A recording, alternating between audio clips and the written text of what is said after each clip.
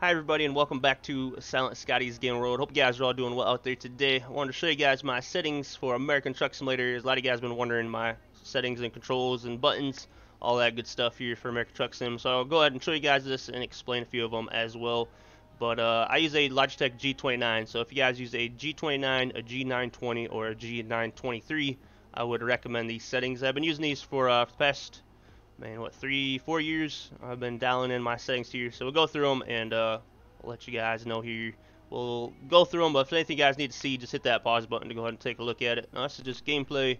A lot of stuff is personal preference as far as random road events, detours, rain, time zone. A lot of that stuff's just personal preference. First thing we'll get into here is our truck settings. So this will be your transmission type and all that good stuff.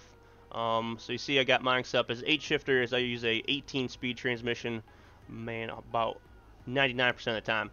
Brake intensity, you guys, this is where I leave my brake intensity. I never really adjust that. That's where I pretty much keep that all the time. My truck and trailer stability, I keep that a little higher for multiplayer. And then suspension stiffness, I recommend running that a little bit lower because then you get that roll of the truck in the corners and whatnot. So just adjust those a little bit and see what you think about them.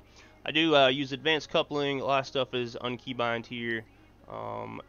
Air brake simulation, I do use that.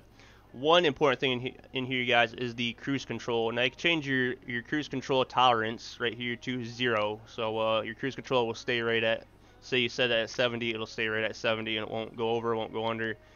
You know, give and take if you're going up or down a steep grade or whatnot. But definitely would recommend you guys change that to 0. If you have an engine retarder, that cruise control is awesome and it generally don't go over 1 or 2 miles per hour, so definitely recommend that, guys. Cruise control for the win. Another good thing in here, if you guys are playing on single monitors, a really good feature is these camera settings. Steering camera rotation, if I could read here, just tick that box, you guys, and then when you turn your steering wheel in game, it will actually turn your head a little bit so you can see the mirrors and whatnot. I definitely like it with minimal usage. You can turn it up a little bit, but just adjust that. Play around with a little bit, guys. I would highly recommend that if you're on single monitors, as I was using that for a little bit.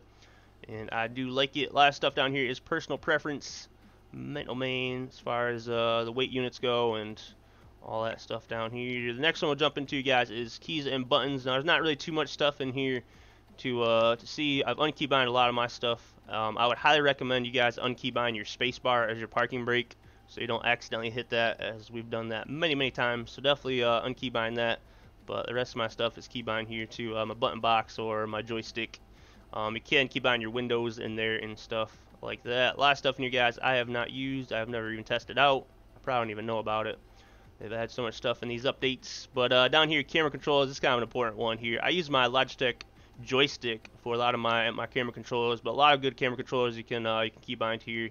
Man, first person, third person, and yeah, lots of good ones here. There is a really good feature down here as well, guys. It's an interior zoom camera.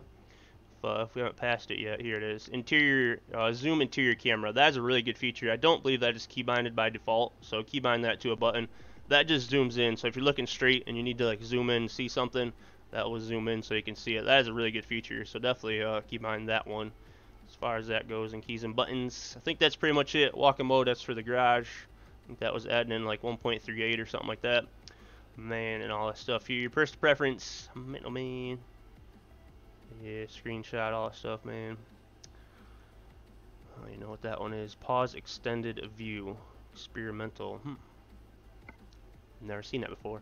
Alright, let's get into the important one, guys, which is the controls. You can see I got my controls set up here. I do use a Logitech G29. I use a splitter shifter. I use the Thrustmaster TH8 shifter. And I use my 3D Extreme Pro, like I said, my joystick for my camera. And then I use an ASP button box. So you see I have them selected up there. My controller subtype is wheel. Transmission type is 8 shifter, and important ones up here would be your steering sensitivity. Now, that's kind of personal preference, but just depends. I keep mine right there. I would say put it at 50% and then adjust it if you need to. Steering non-linear, I keep that zeroed out. Really no need for that. Most important ones down here, guys, to get the full simulation effect, mental main, is the force feedback. Now, first thing I'd recommend is your dampers. A lot of people don't like the dampers when they first get it, so turn the dampers down. I've still never really turned my dampers back up, but I keep dampers kind of low, collision low, train and engine lower. And then the more important ones to me is the centering and the stiffness here.